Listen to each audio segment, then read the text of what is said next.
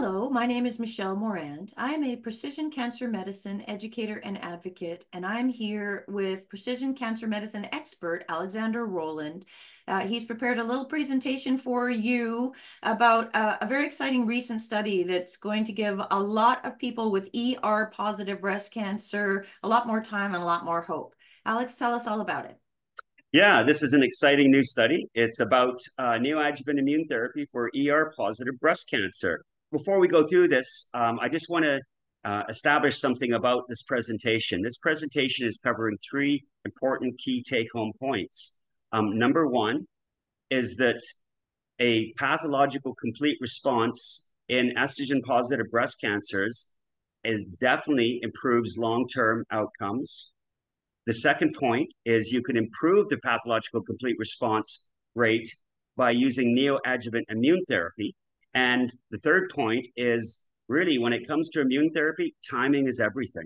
So I'm going to start with the first part of this presentation, and it's about this great new study. So typically immune therapy drugs such as PD-1 inhibitors like Pembrolizumab have been a game changer ever since they've been out. They can get long-term durable responses in a variety of different cancers. However, this has never panned out in estrogen-positive breast cancers. Typically these drugs are used in the late stage, and they can be quite effective in the late stage. But when they were used in late-stage estrogen-positive breast cancers, they didn't improve survival at all. So, however, a recent study has found that when you use it in a different setting, in the neoadjuvant setting, which means prior to surgery, and then continue it in the adjuvant setting, which means post-surgery, it leads to improved outcomes in patients with breast cancer, estrogen-positive breast cancer, regardless of their age or menopausal status. So I'm just going to share the data for that. This was done in the Keynote 756 trial. In this trial, what they did was they had women with 1,300 women with invasive ductal carcinoma, ER positive. They received either pembrolizumab or placebo in addition to the neoadjuvant chemo. So in other words, the chemo that's normally done in the neoadjuvant setting for this type of cancer. And then they followed that by adjuvant pembrolizumab or placebo in combination with the standard endocrine therapy, which is typically what is done in this type of cancer. So the outcome in this trial was quite interesting. What it did is it improved something called the pathological complete response rate. And I'll go into detail about that in a minute. So for patients under 50, the pathological complete response rate, or PathCR as we call it, was 23.8% versus 16.9%. So as you can see for chemo, not a lot of patients in the neoadjuvant setting get a good response from chemotherapy, from the standard care in this type of cancer. In patients 50 years and older, it was 24% versus 14.2%. Premenopausal women, it was 23 versus 16.1, and postmenopausal 24.8 versus 14.6. So, it's almost like a doubling in some cases, close to it, just under a doubling of the pathological complete response rate. So the pathological complete response rate is defined as the absence of residual disease of the complete resected area or all sampled regional lymph nodes following completion of neoadjuvant systemic therapy. So in other words, once they finish the neoadjuvant systemic therapy, then they go in there and they do the surgery. If they don't find any cancer, then they say that you have a pathological complete response. This is really kind of the holy grail of many different types of cancers, especially colorectal cancer, many different types of cancers. However, one of the issues here is, so we do know that in HER2 positive and triple negative, having a pathological complete response from neoadjuvant chemotherapy, which is usually what's been tested, has really resulted in long-term overall survival. However, in the ER positive, the estrogen positive breast cancers, up until recently, the benefits of a pathological complete response from neoadjuvant standard care, which means chemotherapy and radiation, has not really been established. So if you speak with a doctor, and you do get a pathological complete response from your standard care, and you ask them, what's the benefit of this? They'll say, well, less surgery, but we don't know how it's going to affect your long-term outcomes. In other words, we don't know if it's going to change things for you in a big way, like it does with other cancers.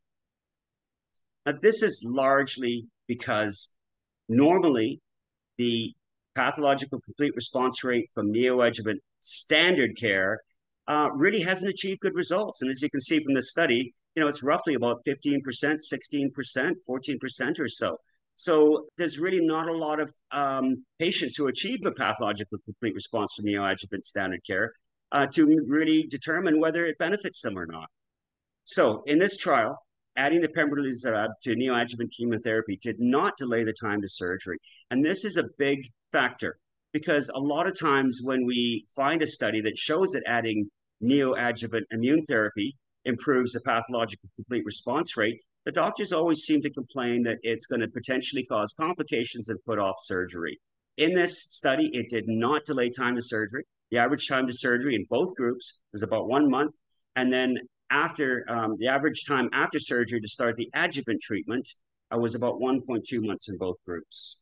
So really, the pathological complete response rate, I just want to cover that right now. A recent study on neoadjuvant treatment and survival outcomes based on pathological complete responses in estrogen-positive breast cancers has shown now that women who did not have a pathological complete response were more likely to have their cancer become worse or die. So in other words, not getting a pathological complete response really shows a reduced benefit. And so this means that a pathological complete response could be a better way than determining overall survival in clinical trials to identify which treatments work well in early breast cancer and importantly change the course of a patient's journey in the big picture.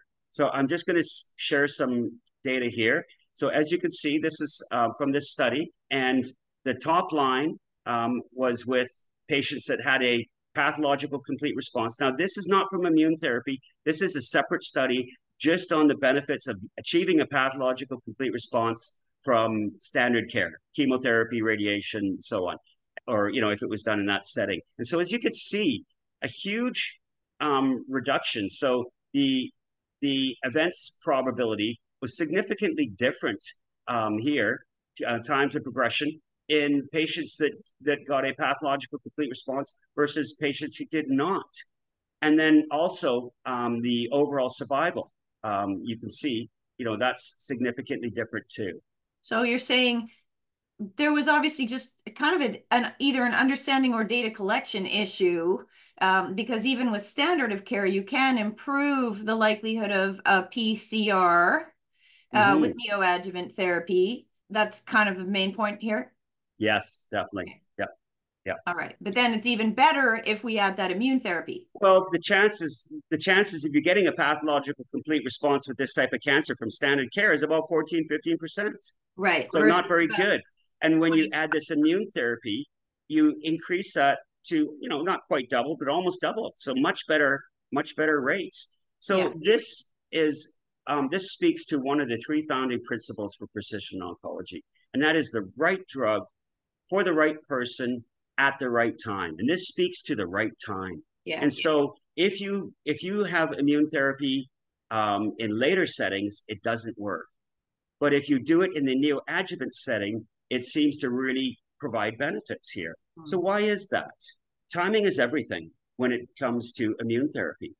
So what we now know is the use of immune therapy in the neoadjuvant setting is supported by preclinical studies that show that a stronger and broader immune response can be generated when immunotherapy is administered with the primary tumor and or regional lymph nodes intact. In other words, prior to surgery. So why is this?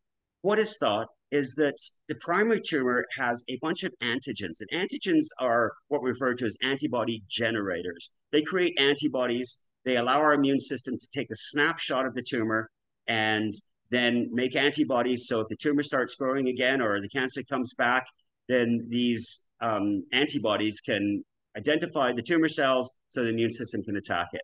So it's kind of like having a vaccination where you create this subset of immune cells poised and ready to target the tumor.